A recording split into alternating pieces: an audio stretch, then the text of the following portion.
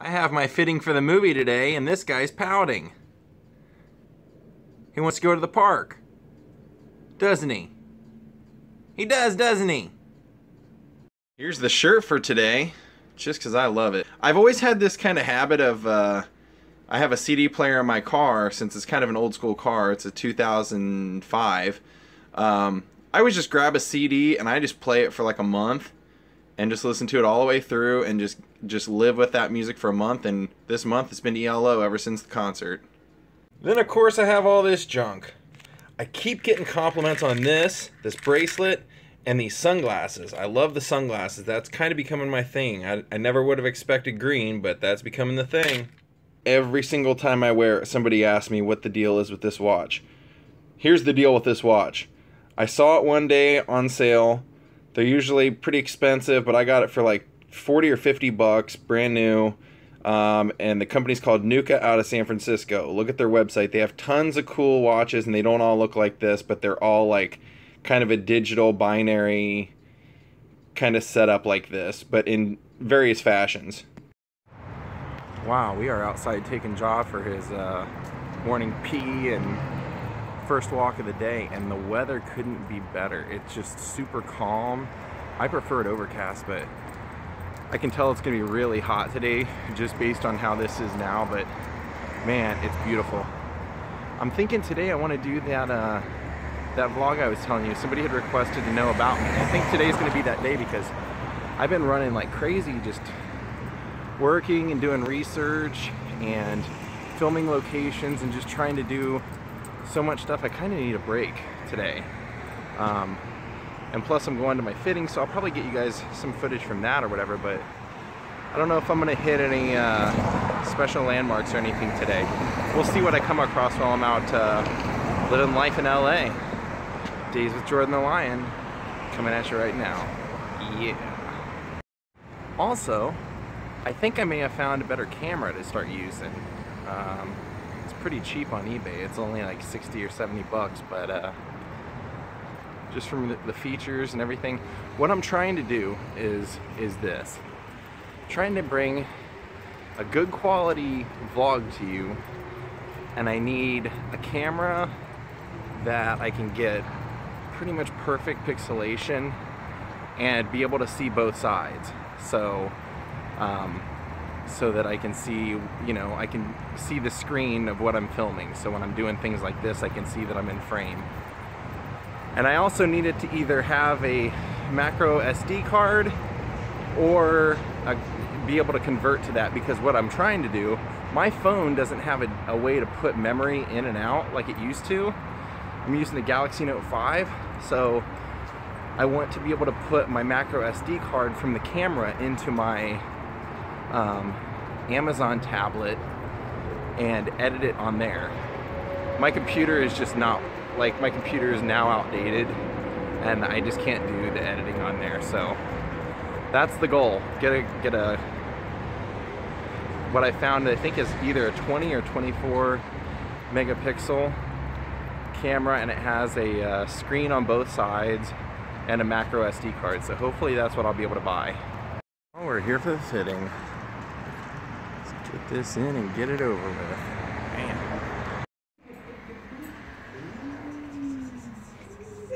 Apparently I went to the wrong side of the building. Went to the front, you're supposed to go all the way to the back.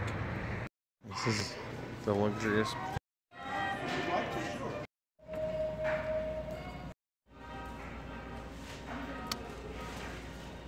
Just playing the waiting game.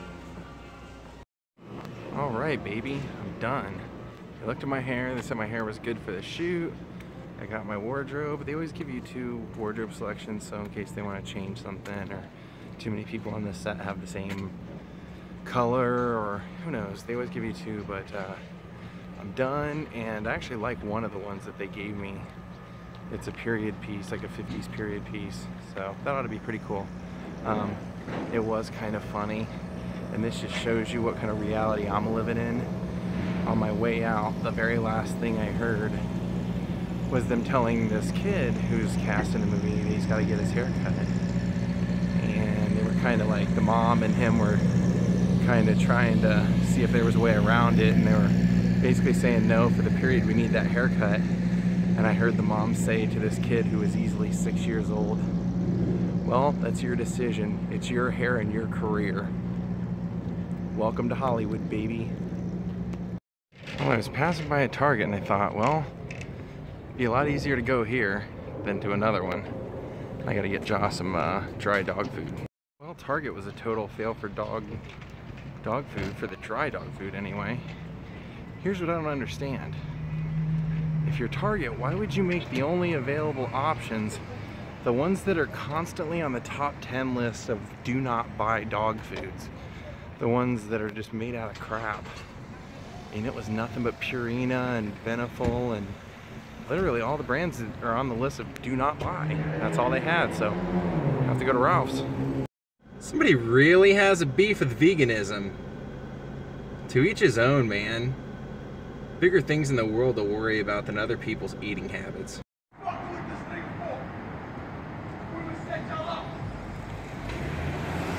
I'm trying to do a location, a guy's over here losing his mind.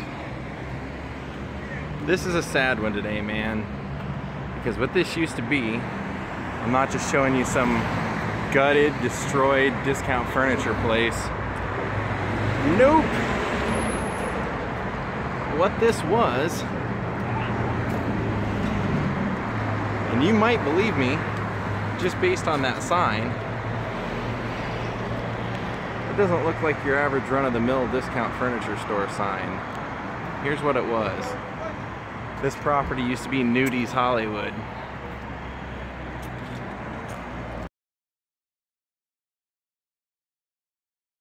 Yeah, this property used to be Nudie's Hollywood, and I'm looking around because there used to be like a memorial sign for it. But if you don't know what Nudie's was, Nudie was a man who was a tailor who was famous because he made all those really interesting sequin and rhinestone. Those really interesting sequin western outfits that everybody wore in the, well, 40s, 50s, 60s, 70s. I mean, it was all the way up to Graham Parsons was kind of how I found out about it, but Graham Parsons was inspired by Buck Owens and Ernest Tubbs and guys like that who really spent money on their wardrobe. Here's a picture of the man himself, Nudie, sitting in his custom Cadillac, and Hank Williams Jr. wearing a suit he made in the 40s. That's the Flying Burrito Brothers and the famous Elvis gold suit. And he just did it forever. I mean, I think he died in the 70s or 80s, and the family kind of kept the business going. Then they finally sold it to this place in '93, and then it became a discount furniture store, which is sad, man, because a lot of people bought Nudie's outfits, and a lot of people paid him to custom make uniforms and various things, and I just feel like this should have been a museum to Nudie. Let me see if I can find any signs or anything. They used to have one that kind of told the story of Nudie, and they memorialized it as like in North Hollywood. That's what this NoHo thing is, North Hollywood District, site of history. Here's Nudie's on Lancashire in all its glory. That's one of the original custom tailoring tags. And the lovely Dolly Parton wearing a Nudie's original. Nudie actually had two locations. One of them was much further up the road. I think he may have had one in Bakersfield as well, but this was the one that he moved to, and that most of the people that we would know today that wore Nudie suits, this is what they would normally have, where they normally would have came and had. And Nudie was not cheap, man. I mean, I occasionally find a Nudie suit in a thrift store somewhere out here, and they're always a few $100s. I mean, a few $100s per article of clothing. As you can tell, he paid a terribly close attention to detail and had a really creative mind when it came to creating suits. That would have been the whole store. It was 5015 Lancashire Boulevard. That's a pretty big section of space. But like I said, you can tell by looking at that building, that is a Western style building. That was not put together for a furniture store. And I just don't see, I think they may have removed it. They used to have a historical placard for Nudie's. I'm gonna keep looking around here and see if I can find it. And I think I'll just close out this Nudie's vlog with a few pictures of Nudie's history and a little bit about who the man was and the man in his beautiful car. Thank you for your contribution to fashion, Nudie. The king of the rhinestones. I know that's not a real exciting location for a lot of people, but it's one that I looked up over the years because I wanted to go see if Nudie's was still around, and it's kind of sad to see what it's become.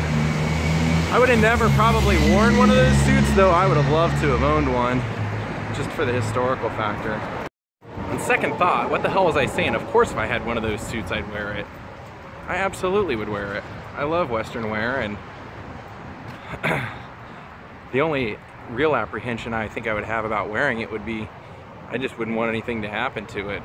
But yeah, man, like I said, every once in a while I'll be in a thrift store or like a vintage store and I'll see something with the Nudie's tag on it, a shirt or like a pair of gloves or just something, and it's always like 500 bucks or more. So fortunately I just can't afford that yet, but he created some really out there stuff. For Graham Parsons, he based the suits off of what your personality was. So Graham Parsons' suit had pot leaves and naked women and like lips and various things. And then there's the pink one that I showed you guys was the Keith Richards one.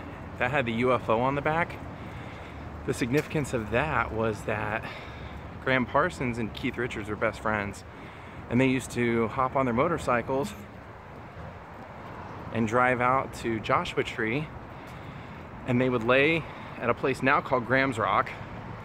They've kind of memorialized it as, well, the fans have. They used to go out there, lay there, and they used to watch for UFOs together. And Graham Parsons was really the main person who got the Rolling Stones interested in doing kind of country music. He was around during that Sticky Fingers, Let It Bleed era. Well, I don't know if this is going to get us anywhere or not, but I just did some rummaging around online and I found Nudie's granddaughter, who has his car, a bunch of his suits. She has the gold Elvis suit, and basically has dedicated her life to preserving Nudie's history. And she doesn't live too far from me. So I sent her an email and I asked her if I can come meet her at some point and vlog a day of Nudie's history and let her talk to us, kind of like the Kelly Rhodes vlog. Like, let her tell us stories, let her show us some of his stuff, and man, that would just be an awesome companion to this. So keep your fingers crossed that that she's willing to do it. Her name is Jamie, and she's changed her last name to Nudie. Jamie Nudie or Jamie Cohn. So that shows how dedicated she is to keeping Nudie's history alive. Well, we're off to the grocery store. Got some more of the pumpkin ravioli. They were awesome.